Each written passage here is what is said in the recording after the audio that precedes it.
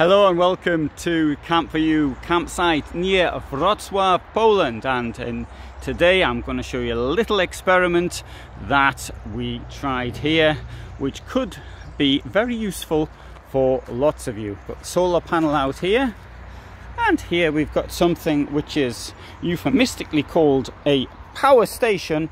I prefer to call it a camping power bank. That's my word.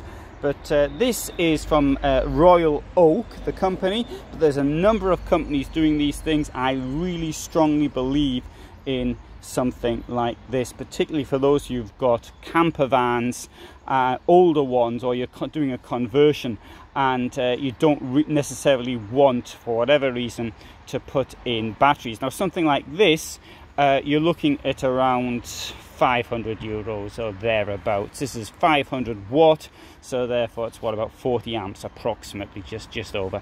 And now that for that type of money, obviously you could buy normal lead acid batteries. In fact, a lead acid battery with an inverter and all the other stuff that you get with this would cost you roughly half, possibly even less. But then again, you've got to install it, and if you don't know how to install it, then these costs then start adding up. And not only that, you can take this anywhere you want. Now, the advantage of something like this, so you've got the USBs here, you've got DC out, but the ones which are most important to most people, you've got the AC out there. It's up to 300 watts, and here you've got the 12 volt. Now, what I do with my computer, I plug my computer into that, and then I use this sometimes. What I have been doing now as an experiment, I was here at this campsite 7 weeks ago, and this was fully charged then, and so I've been plugging my computer in it, but as I've been traveling around, I've charged it up. So I charge it up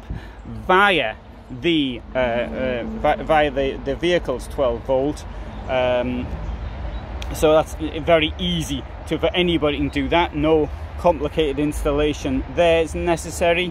And then I use my computer. In fact, I've been using this to charge my computer. Admittedly, I do have a larger battery on the computer, but it's only today that this thing here actually ran out of juice. So I did this as an experiment to see how long I'd go for it. Now, the next experiment, this is the most interesting one, I think, is this. We've got one of these solar panels here. Now, something like this, okay, it's a flexible and nowhere near as efficient, or at least they weren't anywhere near as efficient as the rigid ones that you put on on your roof. But again, you don't need to get somebody to install them for you or do it yourself. You don't have to make holes in the roof, but you do have to sort of fiddle with it a bit. So today, for example, you can see now it's a bit in the shade, so if I really wanted to make it better, I'd have to move everything else somewhere. I have to move it somewhere else. But anyway, this would cost somewhere, it's very difficult to say exactly, but somewhere in the region of around 320 euros, something along those lines. Now, the panels I've got on my roof cost considerably more than that, but they're 200 watts. So for 100 watts, what I paid back contact, it was a bit cheaper than that, but with the disadvantages that I've just said. But something like this, you can carry it around with you. It weighs next to nothing, and during the day you can stick it on your roof, hoping of course that nobody climbs on the roof and takes it out.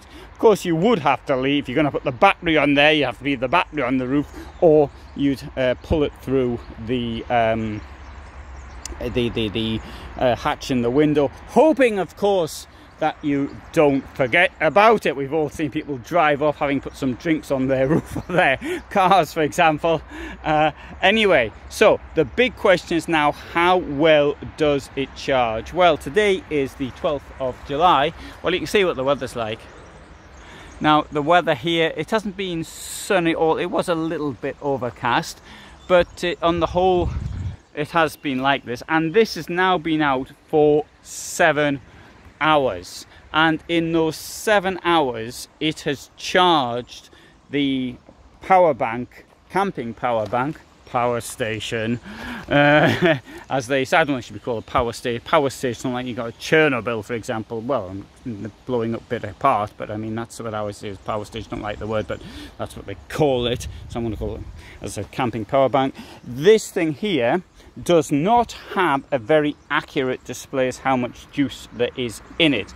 We can only, if we get, it probably won't even come out, it won't even come out, but if I get really close to it, I can see that this is between 40 and 60% charged. I can see that. So it's roughly half of it is now in it. Now, I looked at it a couple of times during the day. The worst it was charging was 10 watts, and the best that I saw was 75. So it varies depending on the sun. Obviously now it's this thing here a bit in the shade, so I wasn't really paying that much attention to where it was during the day. We moved it once though, because it was here earlier, and so that gives a very rough idea on how quickly you could charge these things up. Now, I find that when I'm using this with my computer, I get about 6 charges off it. It seems to be that way from 0 to, I mean, it's dreadfully inaccurate way of saying anything.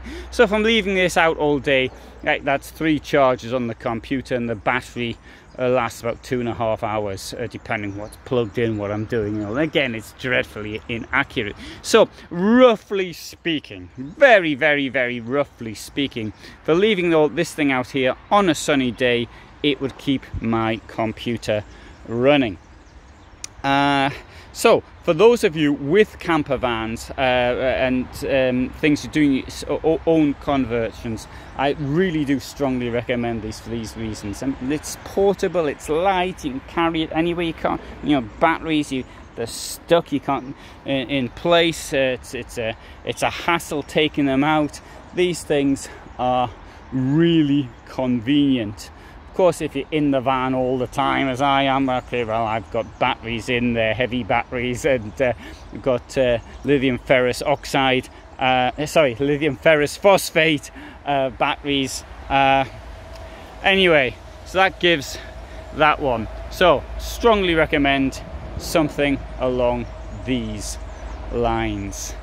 And so I think that Jackery here has done a pretty good job on charging this up. So as an experiment, it was interesting.